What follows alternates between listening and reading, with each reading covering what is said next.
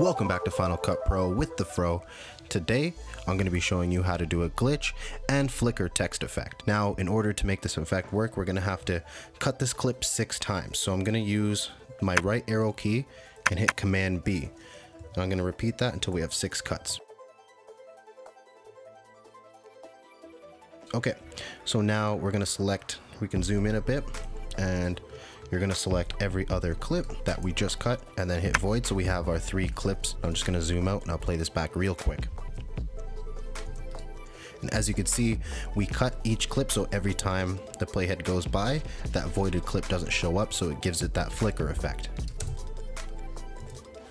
One more thing that I like to do to bring these effects to life is I'll add a little flicker sound effect with this flicker effect we have on the text. So I'm just going to go here, find my sound, drag it underneath, and I'm just going to cut off the part because you can see there's some dead space there. I'm going to cut it to here. I'm going to pull the sound right underneath the clip and just cut it off right here. So subtle fade out and fade in. Now here's that same effect with just a little bit of sound design.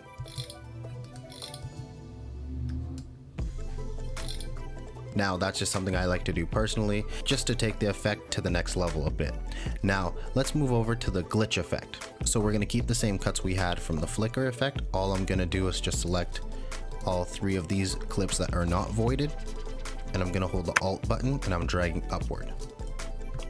Now it has created a duplicate of the clips I had selected. I'm going to go over here with all those clips still selected and change the opacity to 50%. So now you're going to want to select the first clip here, and I'm just going to play around with the position a bit. So I'll drag it over here, maybe bring it up a bit. There's no rules when it comes to moving the position here. You just want to move all 3 clips, so when it plays back, you get a glitch effect with it. So I'll play that for you now.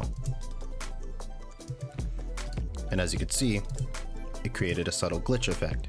To spice up this glitch, I'm just going to add a prism effect right here. So you're going to find Prism here, you're going to drag that onto the first clip. I'll also do bad TV. These are just a couple of effects that I like to add if I'm doing a glitch effect. Now we can copy the glitch and bad TV effect and paste it onto these 2 clips. So I'm not going to need the transformation and I don't need the compositing. I'm just looking for the Prism and bad TV to paste onto these 2 clips. I'll play that back with those 2 effects added to this. And as you can see, it just brought more color into the shot, so it really enhances that glitch effect. Now, one last thing I like to do is add the sound just like we did in the flicker effect. So I'll go in and find my glitch sound. So I'm just going to choose a part that I like. Now I'm going to drag this under here. Make sure the sound is starting when the glitch is starting. So right there. I'm going to cut it off here. Just do a little fade out, fade in. All right. Now let's play this effect back with the glitch added in.